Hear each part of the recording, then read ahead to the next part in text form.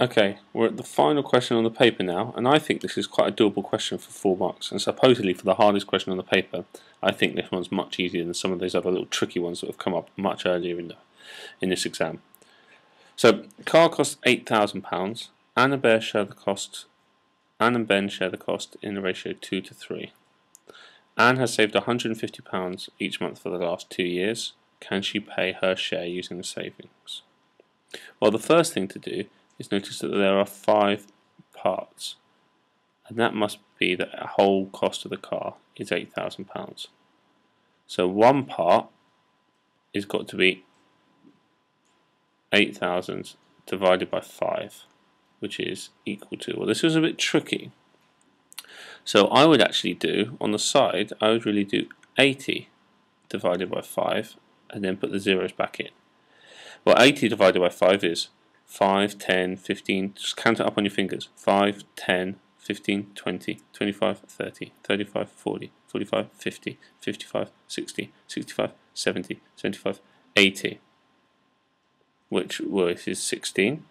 Or you could think, well, there's 2 5s in 10, and there's 8 10s in 80, so that must be 16.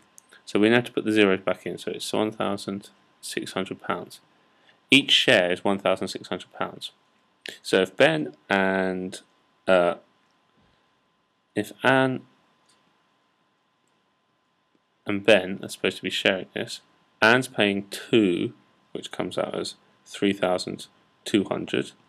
So she's supposed to be putting in 3,200, and Ben is doing 3 of them, which comes out. You don't really need to know this, but Ben comes out having to pay 4,800. That's the way they've decided to split it, 2 to 3. Now, so that means that Anne, we need to find out whether Anne has £3,200 from her savings. So let's just divide this down here so we can kind of see what's going on. Then, well, she saved £150 for each month for the last 2 years. Well, that means she's got £150 times 24 months, which means she's got to do 100 times 24 is 2,400, and 50 times 24 is 1,200. So let's add that up. She's actually saved 3,600. So you need to just say that, yeah, she has £400 extra. Now you can see that because she's got the 3,600 from our calculation here. She only needs to pay £3,200 of the car, and so she's got enough. She's got £400, so she can pay off the car and have £400 left in her savings. And I think that's not too bad for supposedly the hardest question on the paper. Much easier than some of the other little tricky ones. So don't, just because you think it's the last question, don't always think you can't do it. I know they usually do generally they get a little bit harder as you go through the paper. But in this question, actually this was a very doable question, and some of the earlier questions were a bit harder. So this paper was a bit mixed up.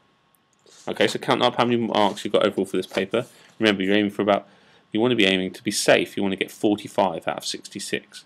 45 out of 66 should leave you safely on a C.